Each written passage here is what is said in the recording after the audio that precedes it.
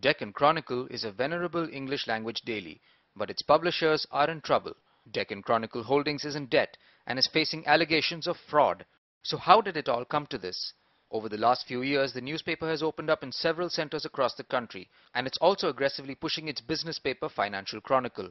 But analysts say the great sin was to get into unrelated businesses, like buying the Deccan Chargers IPL team.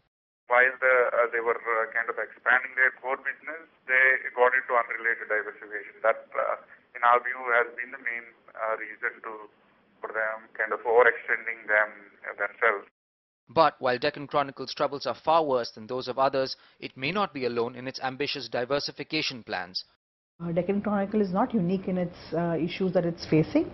Most newspaper industry has been very ambitious and actually have spread their wings way beyond their core business, which is of journalism, and have used to spread that main core business to other businesses, whether it's aviation, whether it's television.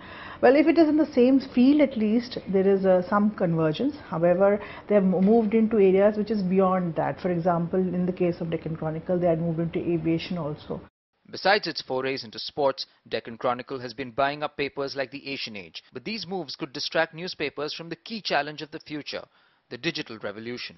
The young readers are staying away from print. They're consuming news, not newspapers, but news in a very different form. And it's not always in the form of a newspaper.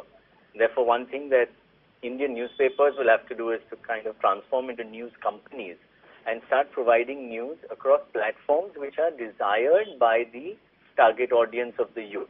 Whatever its fate, it's clear the lessons of Deccan Chronicle will be studied for many years to come. Aditya Ramanathan, Delhi, Mint.